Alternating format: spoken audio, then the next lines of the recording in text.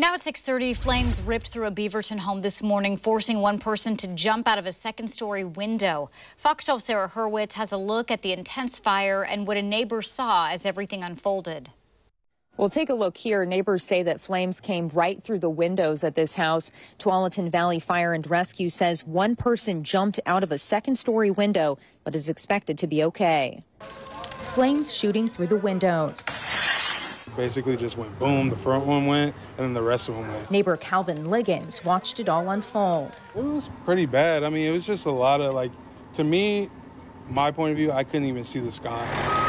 TVFNR says the fire started at this home on Southwest Sammy Drive near 187th Avenue in Beaverton around 10 a.m. Friday morning.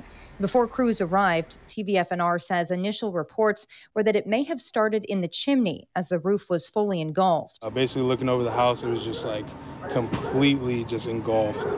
And luckily for the neighbors, their house didn't get hit, but it was kind of coming through a little bit and kind of hitting theirs.